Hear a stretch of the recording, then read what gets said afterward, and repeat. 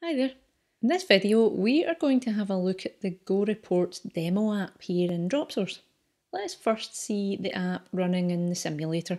So it's an app for managing reports. In this case, we are working with reports on how a retailer is packaging and presenting a product they stock. And the app could be used by people working for the product manufacturer. They would use it to check up on how things are going in the stores. So we can view the available stores. We can also search them, and we can filter them. When we select a store, we can see its details.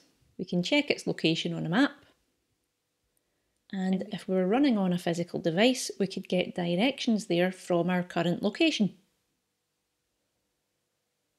We can view past reports for each store,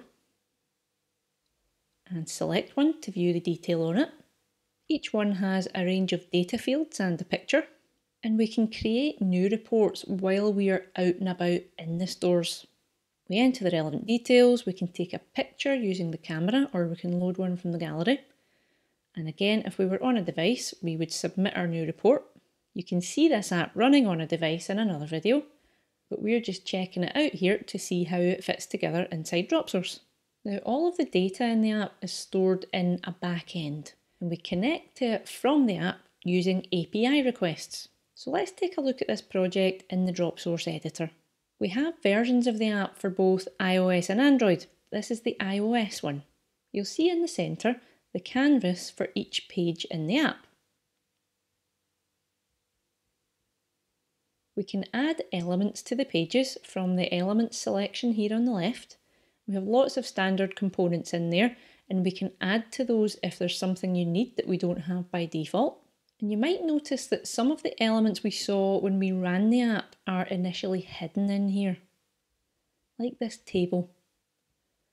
We only show it when we have data from the API to display, so we show and hide it as the app runs.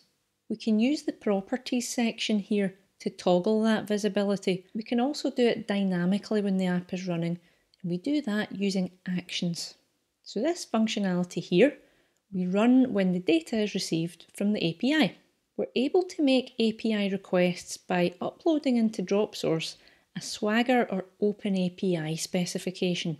This is a file that describes the API and outlines the details of each endpoint within it. And Dropsource uses that to build requests from the app to the API, so you can connect to your own data and services. We can also make authenticated requests using data from the app. In this case, we're using a key.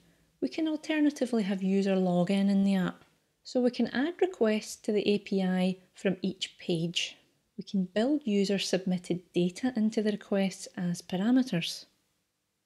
And we can bind the responses we receive to the UI elements that you see in the page. Now, whenever we add any functionality to our app, we use actions. We saw one earlier, but let's check out what happens when the user enters something into this text field and hits return. We use the event that fires when that happens. And in here we hide and show a few things, and then we run the API request. This app responds to a variety of events. We just saw a user interaction event on the text field, and earlier we saw that we can respond to API data being received. We can also detect lifecycle events, such as pages loading, and app-wide events such as launch. So that lets us tailor the app's behaviour to whatever happens when it runs.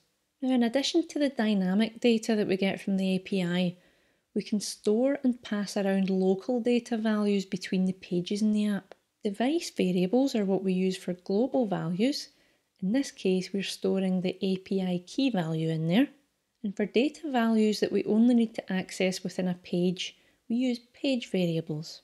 In this case, we're using a page variable to represent a particular store, and that's the store that the user selected on the previous page. So we pass that from one page to the other. Anytime we make a change to the app, we hit the test button to create a new build of it, and we can run that either on the simulator, which we saw already, or we can build for a mobile device. Now in that case, we can download the app directly onto a phone and test it there. So that lets us try out functionalities that require physical hardware, like location and the camera in the case of this app.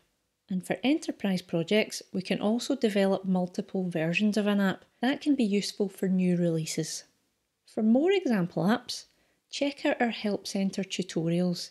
You can also try out fully editable example apps like this inside the editor. You'll see those whenever you create a new project in Dropsource. The showcase on our website also highlights some of the successful apps built in Dropsource.